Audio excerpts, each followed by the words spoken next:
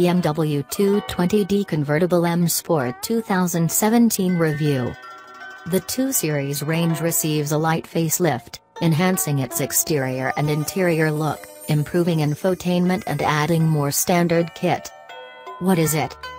The BMW 2 Series has undergone the latest wielding of the BMW design department's surgical knife, resulting in a facelift for all coupe and convertible variants, as well as the 1 Series they're based on.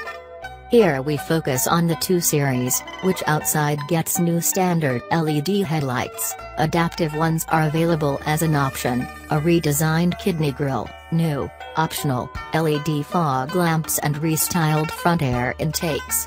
Further to that, 3 new exterior colors and 4 new styles of alloy wheel are available. The 2 Series insides have been given a going over, too. The dashboard is completely new and has been angled more towards the driver. There's a new instrument display, the latest iDrive infotainment system features, and so does new leather upholstery. A scattering of air vent, window button and cup holder enhancements complete the list. But there are no mechanical changes.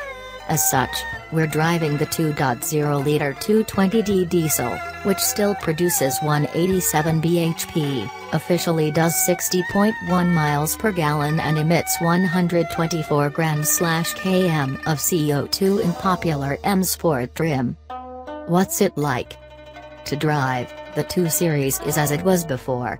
BMW's 2.0-liter diesel engine fires to smooth idling, and paired with BMW's brilliant ZF automatic, as our test car was, provides useful flexibility and decent outright pace, making it as pleasing a companion in town as it is when you're barreling along A roads and motorways. It could be quieter and transmit a little less vibration when pushed hard, but neither is bad enough to put you off. It remains a decent steer, too, with a light but communicative setup that is still better on non-variable form, but certainly not ruined for having the box ticked.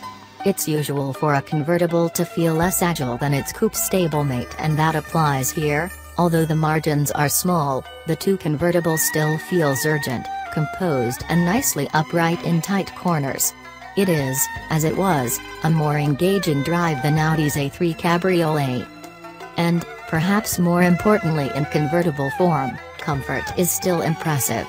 There's the odd shimmy over potholes, but compared with its open-top rivals the 2 Series is no worse, dealing with everything from deep ruts to scraggy stretches of high street well, particularly with our car's 515-pound